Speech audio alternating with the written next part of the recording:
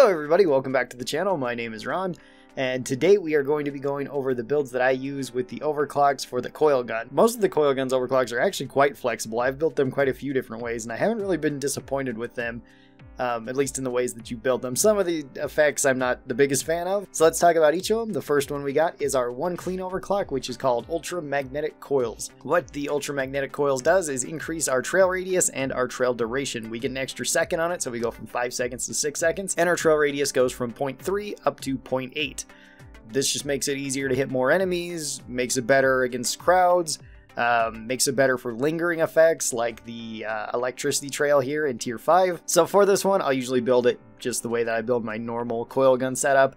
It works just fine. You can build this really however you like using the coil gun though. It's just going to feel like a bonus to the gun.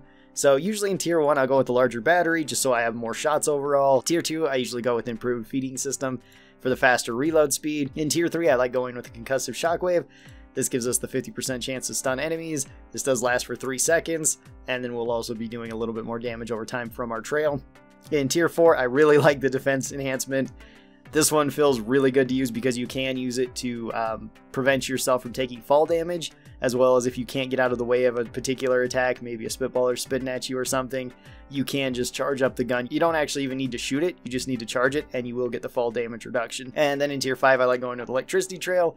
Again, it lasts an extra second, deals more damage over time, or at least lets enemies sit in that trail for longer, as well as they'll probably be stunned since we are taking the stun with this. You could potentially go with the even bigger trail radius in tier 5.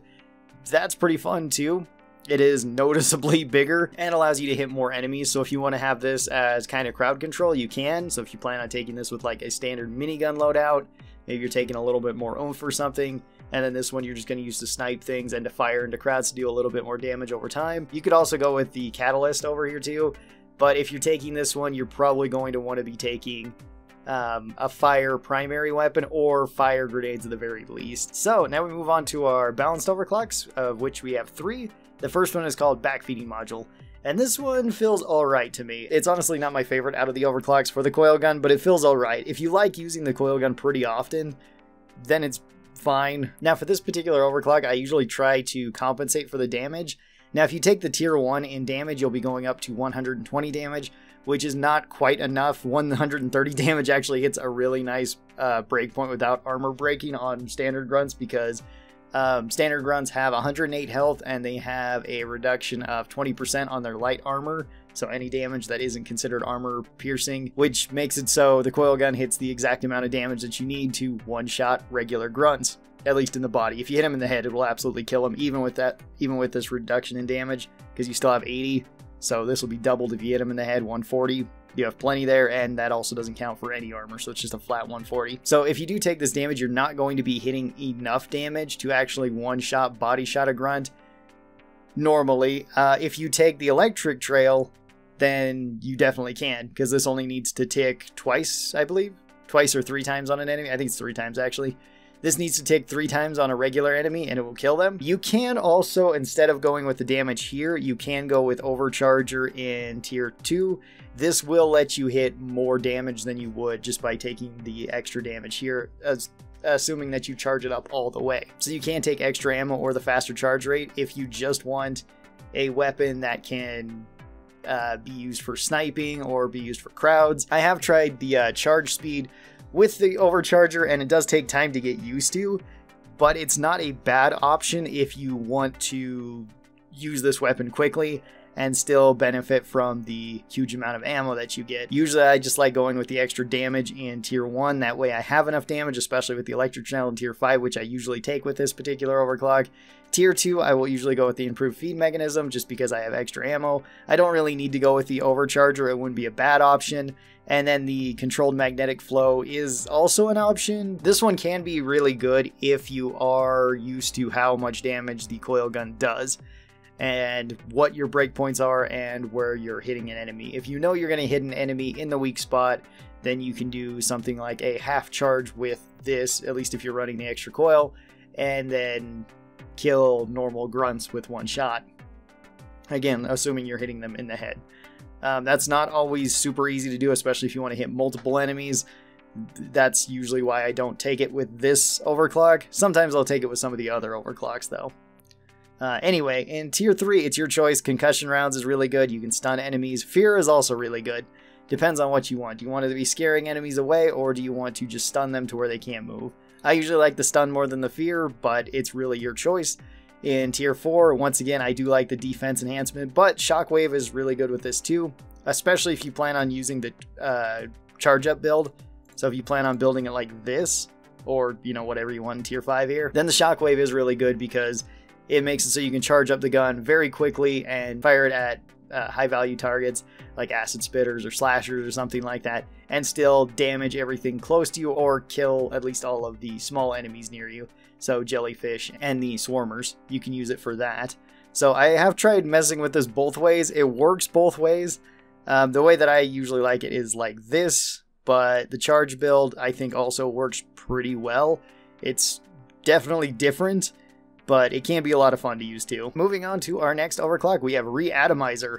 ReapeeRon is kind of an interesting overclock. Well, it is a very interesting overclock, the way that it works, because as the shot penetrates multiple enemies, the status effect of those enemies, or the frontmost enemy, is then applied to other enemies behind it, with the exception of burning, freezing, or warden buffs, and this comes at the cost of a slightly longer reload speed. That's not a huge deal for the downside, although the upside I still say is a little bit questionable with ReapeeRon. I think it has been fixed now, or can't work the way that it could before, where you could have the elite status effect put on other enemies as well as on Steve. I don't know if they've kept it on Steve, I haven't checked, but I think last time I heard, people were saying that you can no longer make multiple elite enemies by accident, which is a good thing, because this could come at a very big detriment to you if you end up firing through, say, a elite slasher and you make an elite detonator or an elite horde of regular grunts and stuff like that. That could be potentially really bad. The fact that you can make an elite Steve was pretty awesome that you could do that. This one requires a good amount of setup to actually get to work for you to deal a lot of damage to enemies, and it has to be that you hit the enemy that is affected by some sort of status effect and then punch through to hit more enemies behind it, which is already not the easiest thing to do in the world. Especially with the coil gun, where a lot of the regular enemies that you shoot will just die outright. So this one I find better in multiplayer than in solo. In solo, it's pretty difficult to set up effects on enemies, then use ReapeeRon to hit other enemies. And it feels like it's a bit too much setup, even though I really like the idea of ReapeeRon. I think it's a really cool concept.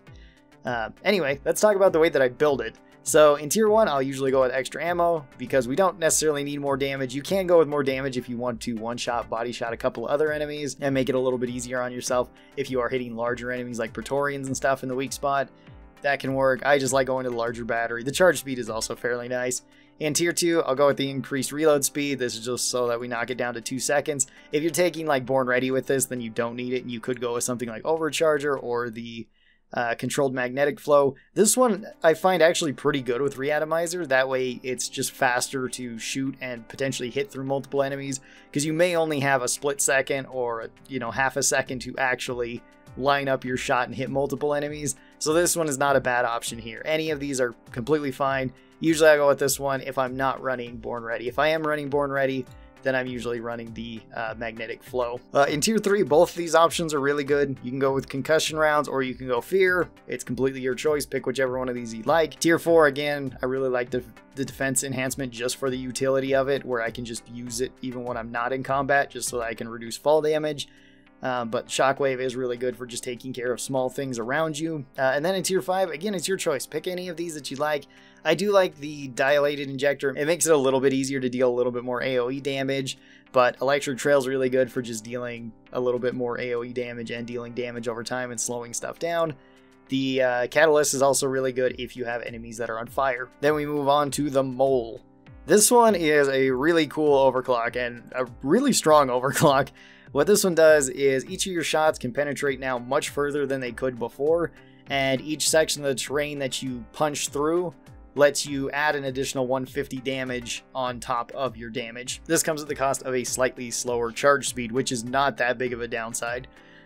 This one I build usually just for all damage, and it's really, really strong on Dreadnought missions It's actually really strong on just about every mission, so long as you get used to pinging enemies or having allies ping enemies and then lining up a shot through a wall. You can do the kind of, well, actual literal cheese tactic of building yourself like a Swiss cheese tunnel where you just shoot holes all through it so that you can punch through multiple parts of the terrain and get to ridiculous amounts of damage. That's much more of a meme strat, I would say, than an actual functional strat, at least if you want to be going through missions quickly. Yes, it can work really well on elimination missions, especially if you just have the normal Dreadnought or the Hive Guard. Even on the Twins, it can work pretty well. Anyway, the way that I like to build Mole is going with either increased damage in tier 1 or increased ammo. Both of these are pretty good options. It just depends on what you want more. Do you want to hit harder with one hit, or do you want to have more shots to follow up that one hit with? Usually if I'm taking this is all of my single target damage, and I'm running a heavy AoE second or a primary weapon. So I might be running bullet hell on the minigun, I might be running any overclock really on the autocannon besides Big Bertha. So that's why a lot of the time I'll just take damage. If I'm not doing that and I'm running more of a general purpose thing, like I'm running a little more oomph minigun or something, I might take more ammo just so that I can use this one more often. In tier 2, I like taking Overcharger. This is just so that we have even more damage once we punch through that wall or those walls and hit whatever we're trying to hit behind it. And this makes it so you hit ridiculously hard on enemies just with this whole combination. Tier 3, I like the concussion rounds again. In tier 4, again, I like going to the defensive enhancement just for the utility of it. If you don't care about the utility whatsoever, Shockwave is a great option just because you can blow away any small enemies near you. So it makes it potentially easier for you to just not get swarmed. In tier 5, it's really your choice. Pick any of these that you'd like. If you're going with incendiary grenades or an incendiary build on one of your primary weapons, then the catalyst is pretty decent. Dilator is always great just because you can hit more enemies with it. And electricity trail is also great just because if you have any enemies that run into the trail after you fired it, it will slow them down and deal a little bit of damage. Alright, now moving on to our unstable overclocks. Our first one is Hellfire, and Hellfire recently got nerfed. Hellfire now no longer has the trail duration last for 5 seconds, it only lasts for 3 seconds, which makes it not as good at killing things like robots as it used to be. It will still kill the turrets though, because it still lingers long enough for them, and it can still kill the flying robots, just not as consistently as it could before. So what Hellfire does is, at full charge, there is an additional trail that comes from the charge shot, which has a 2-meter radius around the charge shot, that will then deal heat damage, or I guess heat buildup to all enemies around it. It catches things on fire extremely fast, but this does come at the cost of us losing overall ammo, overall charge speed, and of course the trail duration nerf too. So for this, in tier 1, I pretty much always take larger battery here. It doesn't really matter for the extra damage, and it doesn't really matter for the charge speed. The charge speed we can live with. Not having a whole bunch of shots, that is a bit more rough in my opinion. Because I usually use this for crowd control, and it does work really well against crowds. It can also still work quite well as a sniper pistol, or I guess as a sniper secondary to where you can pick off things like leeches or Mactera. In tier 2, this is kind of your option. You can take any of these. The controlled magnetic flow might sound like a good option to take in tier 2 just because you can then only charge up a little bit and fire it and have the fire. That's not how Hellfire actually works though. You do need a full charge for it to work. So controlled magnetic flow doesn't really help unless you just want to be using this as a standard pistol. Like Overcharger is still really good, especially if you want to use it as a sniper. It will do more damage to a single target. You could also just go with improved feed mechanism. That's usually what I go with just for the faster reload speed, just out of convenience sake if I want to put down multiple Hellfire trails. Tier 3, I do like going with the concussive stun again. I find that pretty useful. It does make it so anything that I hit that didn't die from the shot is definitely caught within the fire and will catch on fire, assuming it's not like a robot where it can't be stunned. Fear is kind of a hit or miss option here. I don't really like it that much on Hellfire because enemies might be scared away from the trail. Sometimes they'll be scared into the trail and light themselves on fire more, but it can go either way, so I just don't take it that much. In tier 4, again, the defense enhancement is just really nice for me to have, and you really don't need Shockwave with this because you're likely going to light everything on fire directly in front of you, which will kill any small enemies like swarmers. And then in tier 5, usually I'll go with either the injector system or I'll go with the lightning trail. This way you can apply fire and electricity. The electricity also slows, so it's very likely that anything caught inside of it is going to also be lit on fire. It might even be lit on fire before it actually touches the electricity trail. The injector just makes it so you have a bigger trail. You'd also think that the catalyst would work here too, where if you kill a burning enemy, then it will explode, and this could count for the fire dealing damage and causing this to happen. It does not. You have to kill the enemy with an actual shot from the gun, not from the AoE of the fire dealing damage over time for it to go off. So for this, I find it just not way great on Hellfire. If you have a very fire heavy team, then this one wouldn't be a bad option either. But usually I go with either the electricity trail or the injector system. It's your call, depends on which one you like more. I do like applying the multiple status effects, so I usually take the electricity trail. And then our last overclock is triple tech chamber. This makes it so after firing a charged shot, this is not a fully charged shot, this is just any level of a charged shot, you can then fire up to 2 additional shots so long as they are 1 second away from one another. So you can fire once, wait about a second, fire the second one, wait a second, fire the third one. Assuming you need those. You don't have to fire out all 3 shots. You can fire them out very fast, but you are going to have a lot of recoil from this. For each additional shot that you fire, this will cost half of the ammo that the first shot used. These other 2 shots do not penetrate terrain whatsoever, and this comes at the cost of a slower charge speed and a longer reload. The way that I usually build triple tech, in tier 1 I'll go with extra ammo because sometimes I do find myself going through ammo fairly quickly with this. You could go with more damage. That does make it so you can potentially hit harder with your second and third shot. It just kind of depends on how you want to use the gun. In tier 2, I don't know if Overcharger actually adds up any more damage on the second and third shot. I know it does on the first shot, but I'm not sure about the second or third shot. It seems not to, but I could be completely wrong about that. You can also go with the controlled magnetic flow. This allows you to fire at a reduced amount of percentage so that you use a reduced amount of ammo, and then you can also fire the next 2 shots, which also fire at reduced damage and reduced ammo. I have used this one and found it to be okay, at least when I've charged it up somewhat, about 50% if I'm trying to hit multiple things in the head.